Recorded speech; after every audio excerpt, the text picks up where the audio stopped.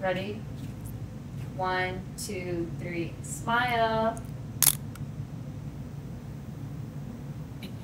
She would always like when she would kiss us, instead of kiss us, she would sniff. She'd sniff. The She'd that sniff. Was the funniest thing. It's like she'd go in to kiss you. You think she's gonna kiss you, and she's like.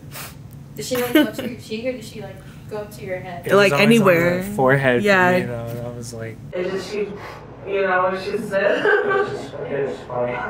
She liked making bangos. Oh yeah. But it's a fish dish. Yeah, like it's but it stinks.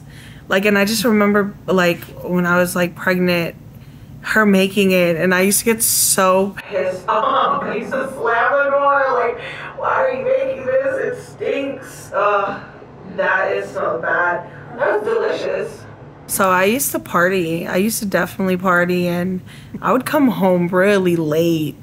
And man, it would be like me and my friends, and we'd come in and we're quiet, you know, we'll turn off the alarm and we're like, all right, everybody go to the kitchen, grab food real quickly, let's run upstairs.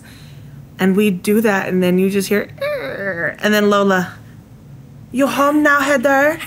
You home now? And I'm like, yes, I'm home now. Like, I'm here. But man, I don't think she would sleep until I was home, or like every time, it never failed. I remember I was like 6 or 7, and I was trying to teach her English. So like I would grab my toys to try to like teach her the words that went with it. So I had a C-3PO toy. I was like, this is a robot. I don't know when she would ever need to use that in her daily life, but I mean, I was 7. I thought it would have been helpful, you know? Just imagine her trying to say C-3PO.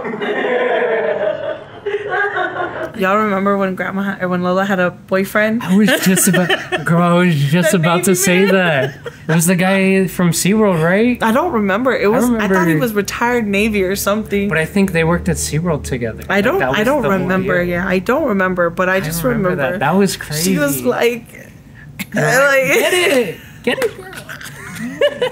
She was, no, that's not my boyfriend. And I'm just like, okay, Lola, all right. I have like a portrait of her. She's like holding me when I was a baby. It's on my bedroom wall. It helps me think of good times. She definitely was, you know, a presence.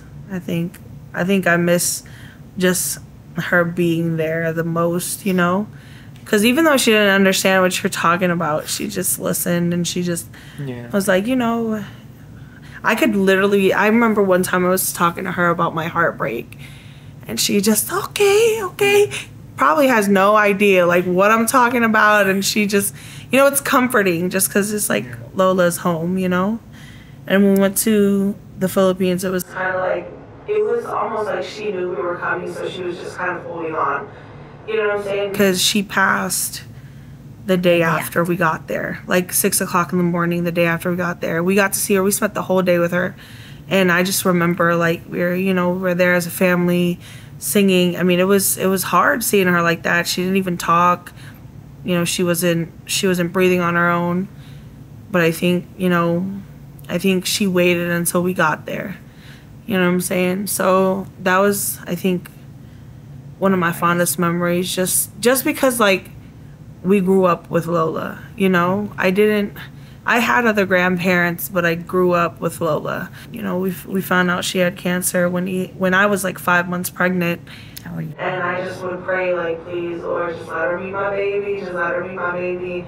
And she got a good few years with Eli, so, you know, he may not remember a lot, but I'm blessed that her presence was there. At the very least, like, my last memory of her is at least, like, when she was moderately healthy. Yeah. Like, before she went back to the Philippines. Yeah. Yeah. That's, like, the only thing I hold on to. But then there's also, I was like, I didn't get to see her before she left. And now, like, I mean, she didn't get to go to my high school graduation, my 2 college graduations. Yeah. She's not going to be at my wedding. Yeah, that's And, you know, the hurts. tough. That Yeah. really hurts. Yeah, she was. Yeah, it was definitely hard cleaning out her room. I don't know how my mom did it. Yeah, Because they were closer. I was crying while I'm cleaning it, while I'm putting it away, and it's just hard. They were close in the family. I think in the back of my mind still, like, she's in the Philippines vacationing. You know, because she loved her family. She loved it back home. I think there's overall that, you know, she got to spend those last couple of months, and I think that really fulfilled her life, you know. Yeah. She was so happy just to be around her kids and her grandkids and, you know, her siblings. I think that's what made me realize, like, she was tired. She was ready. Yeah. You know, unfortunately, you know, cancer sucks, and it's one of those things that you can't control. But I think that, you know, she lived her life, and I feel like the last couple months that she had, they were amazing. Yeah. You know, spending time with us, and then getting to go home and spend that time with her family. Yeah, exactly. You know, I think that was probably the highlight. She was happy.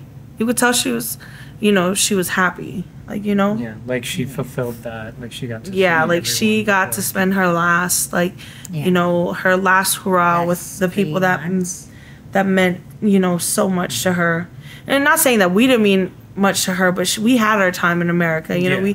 we had our time with her, and that her going to go home with her grandkids and her other children, you know. And I think too, it made us really like understand that we need to go home more often. Yeah. Yeah, we definitely need to go home more often. If I could say like one last thing to her, like, we're okay. You know, we're okay. If I could say one last thing to Lola, it wouldn't even be a word. I just wanted to kiss her one last time before I got to say goodbye. Yeah, I think that's tough. Yeah, I think we just, you know, I think we just, we're happy she's not like hurting, and like she's not in pain and going through that. But, you know, I think we miss her. You know, it's selfish of us to say, but, you know, it would just, you know, one day would be nice with her. Just gotta let her know what I've been doing. Oh, shenanigans. Woo. Ready? 1, 2, 3. Happy birthday to you. Happy birthday to you. Happy birthday, dear Lola. Happy birthday to you. Ready? 1, 2, 3.